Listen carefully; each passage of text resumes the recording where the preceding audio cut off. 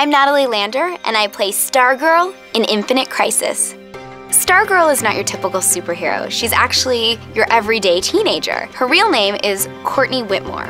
One day, she's going through her parents' closet, and she finds this old superhero-looking suit of someone named the Star-Spangled Kid. So Courtney, sort of in a defiant teenager-y sort of way, decides that she's gonna put on this suit. She's super excited about it, and she decides to come up with her superhero name, which is Stargirl. Stargirl's power derives from her cosmic staff, and that gives her the ability to fly. She can also manipulate energy fields, and she can zap people with her cosmic staff, and she can, throw stars at people. Stargirl wears the outfit that Star-Spangled Kid wore.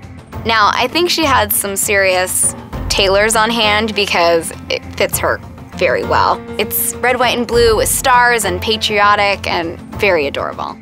My process of developing the characterization of Stargirl was just kind of going back to the time when I remember what it was like being sort of an energetic teenager who enjoys competition and in a fun-loving way. Go team! I thought it was a really cool story because it sort of reminds us that we could all be our own superheroes. It's time to get back in the fight.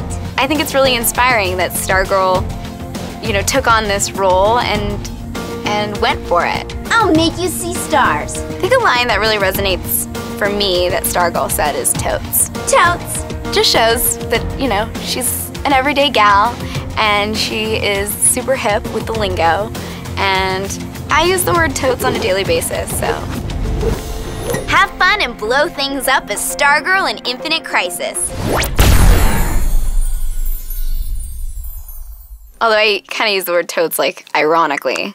I don't really use it. I'm like, totes.